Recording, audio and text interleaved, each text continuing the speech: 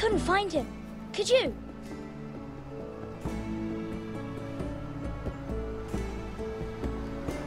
He hides too well, and if he were smart, he would reveal himself.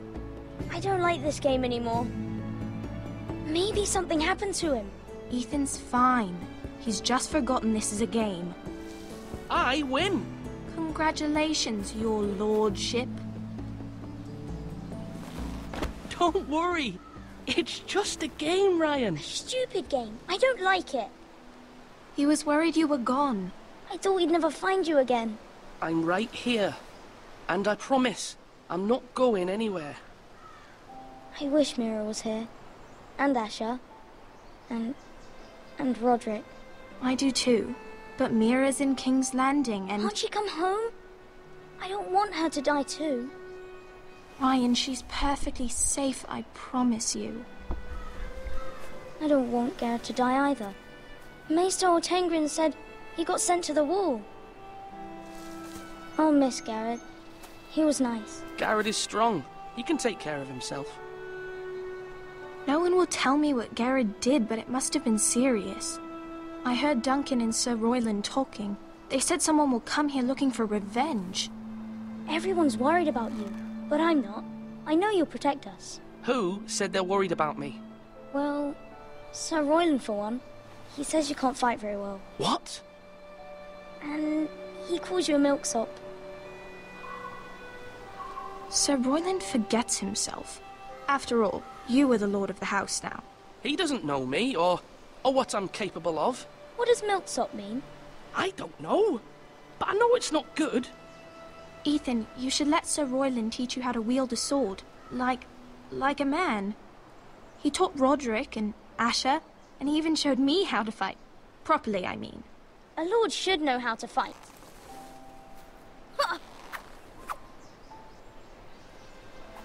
Do you remember when we were younger? When we all used to play here? You, me, Roderick, Asher. We'd all be out here for hours. Yeah. Where was I? You weren't born yet. We had so much fun. But then, well, then everything changed. Roderick became so serious, the Lord in training, and he never smiled anymore. And Asher just got angry at everything. Promise me you won't be like that. Please, just be you. I like you the way you are. I know a lord has many responsibilities, but you don't need to be like them. I may have to change. I'd rather have my brother than a lord. I'll have to have both, I'm afraid. But since you're the new lord, you can do anything you want. I suppose. Everyone will have to do as you say. So I could have all the sweets I want. If only it were that simple. It would be nice if someone did what I wanted for once. That's not how it works. Well, that's how it should work. You are the lord.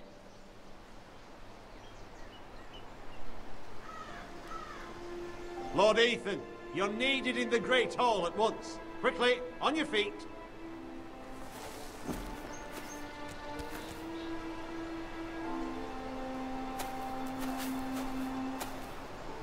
What's the matter?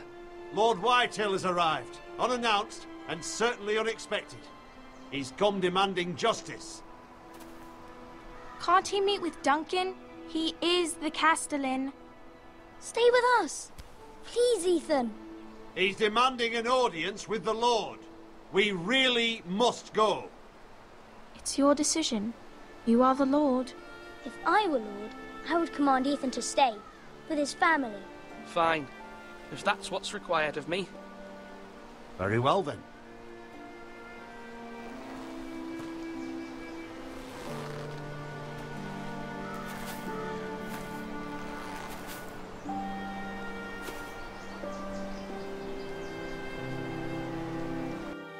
We just walked the wrong way.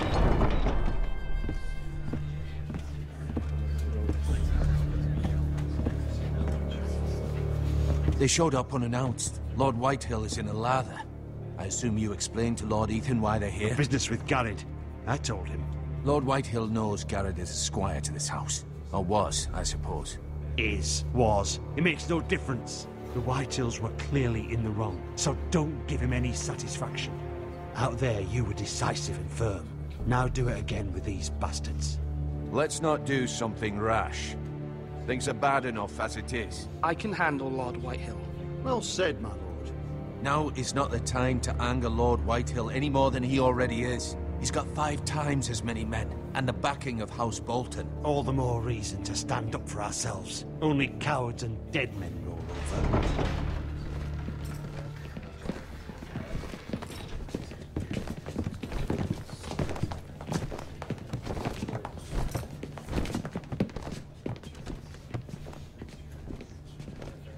Lord Ethan, is it? My condolences for your father and brother. The late Lord Forrester was no friend to me or my house, but to his family it's still a loss. My only regret is I wasn't there to drive the dagger into his heart myself. I've been waiting for this day all my life. My father died a hero, fighting for the North against traitors and oathbreakers. Aye, and look where that got him. And no bread and salt! What kind of fucking house receives a lord with no fucking bread and salt? You bloody amateur. No courtesies. I should have expected as much. Fetch Lord Whitehill some bread and salt. It was an oversight, Lord Whitehill. I promise it won't happen again. Not likely. You Forresters have shit on us for generations. Well, now the Starks are no longer around to have your back, are they? We're the power in the North now. Roose Bolton is the Warden of the North. Aye. And we've been his bannermen for 5 fucking centuries. You cunt. Lord Ethan. We all serve House Bolton now. I'm not finished. Maybe if you hadn't been so fucking greedy with the ironwood, things would have been different between us. You squandered your share. Our share was taken from us. We had no fucking choice but to harvest what was left. What is it you want, Lord Whitehill?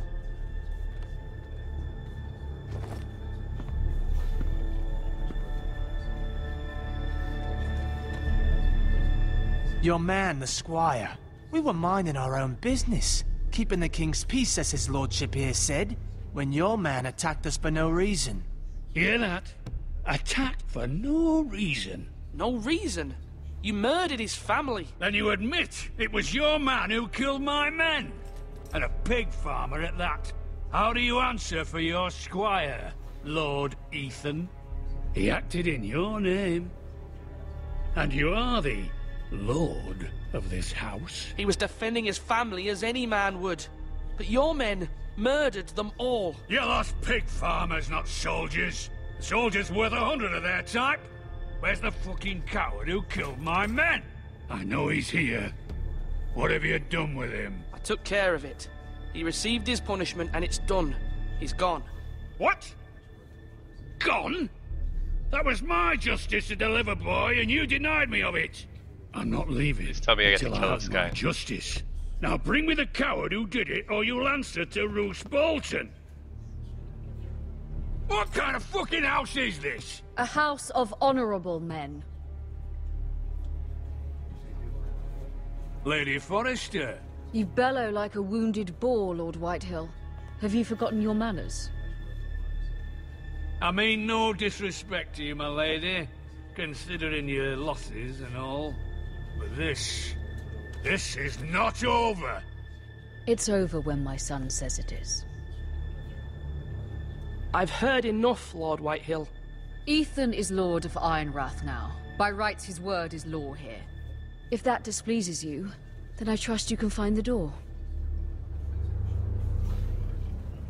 That lad may be lord of this house, but Lord Bolton will have the final say. I'll send him a raven letting him know a Forrester man killed one of his own, that the new Lord Forrester lied to my face and denied me my justice. Then we'll see whose word is law. You're a craven, Lord Whitehill. Yeah, fuck you, buddy.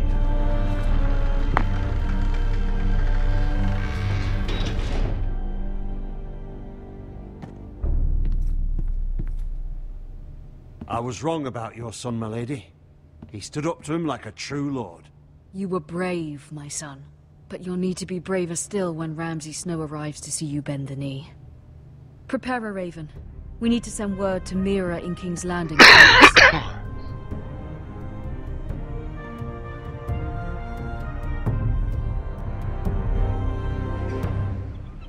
Your sister can help us.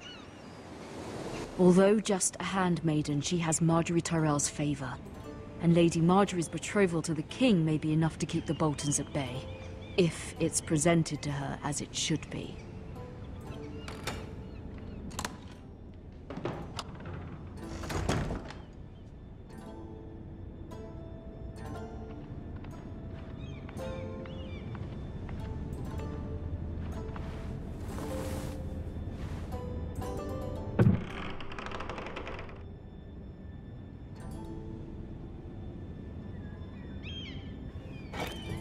Ethan made this for me.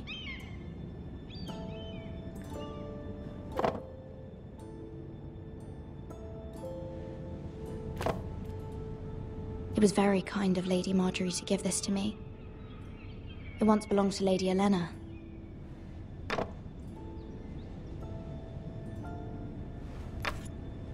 Asher sent me this coin to remember him.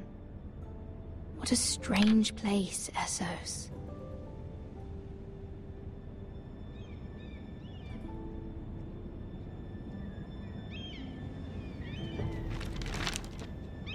Father, much excitement here in King's Landing for the coming wedding. Lady Marjorie has proven to be quite popular throughout the city.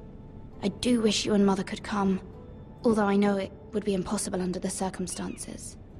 I miss all of you, and I look forward to the day you can.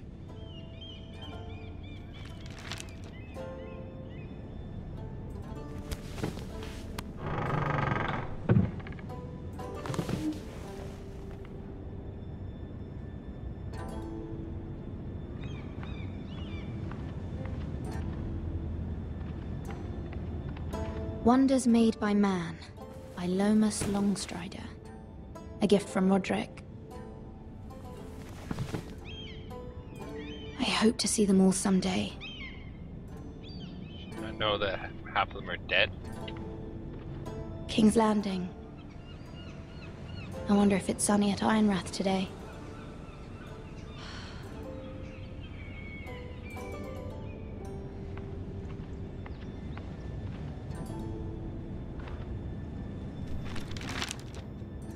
It troubles me to even ask this of you, but you must appeal to Lady Marjorie to intervene on our behalf.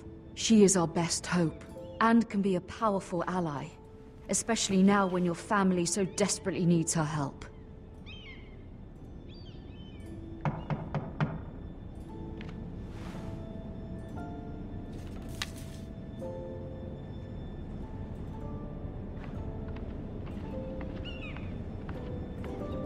One moment.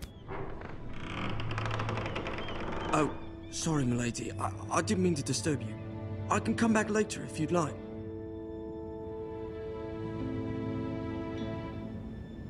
No, it's fine. Come in.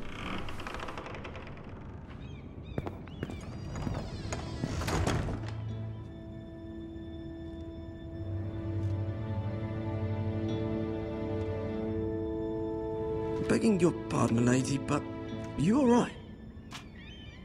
If you don't mind my asking, you seem rather upset. I'm just worried about my family. Ah, letter from home, is it? It's kind of you to ask. Of course, What's he doing? You've always been kind to me. Please hurry if you can. Lady Marjorie will be here any minute. Of course, milady. You work for Lady Marjorie? I may be wrong, but it seems like you do. I'm her handmaiden. That's what I thought. I've seen you with her before. You seem like good friends. I saw Lady Marjorie just this morning, outside the Royal Sept, talking to Queen Cersei. Cersei?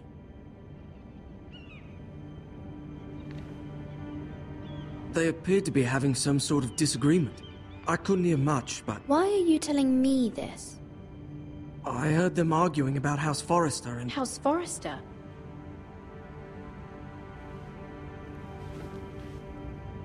I thought you'd like to know. Forgive me if I was mistaken. I hope you're not in any kind of trouble. Most people don't tend to notice a call boy. Not in King's Landing, with so many lords and ladies about. You see and hear all sorts of things when people don't even know you're there. Good night, milady.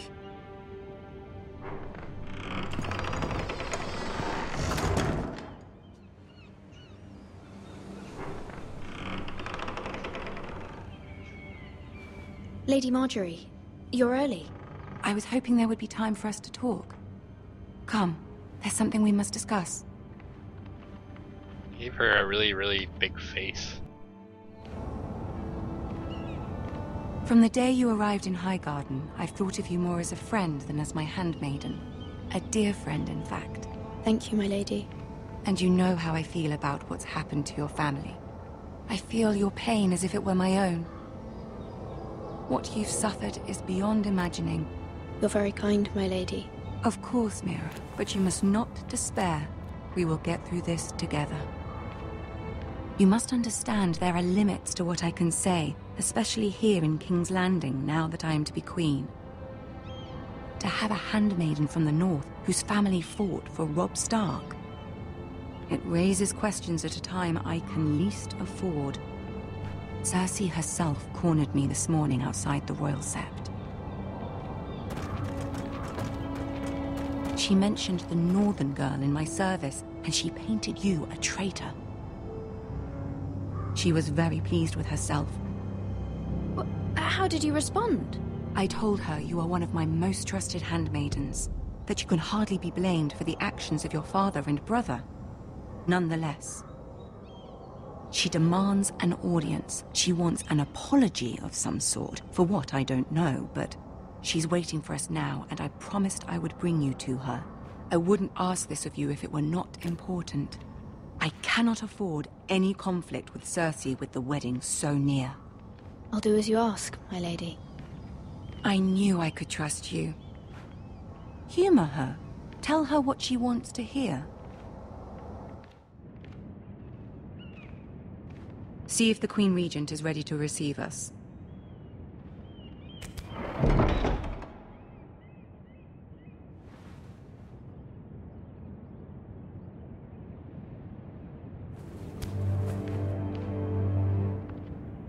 You'll be fine. I know you will. You may feel one thing, but you must say another.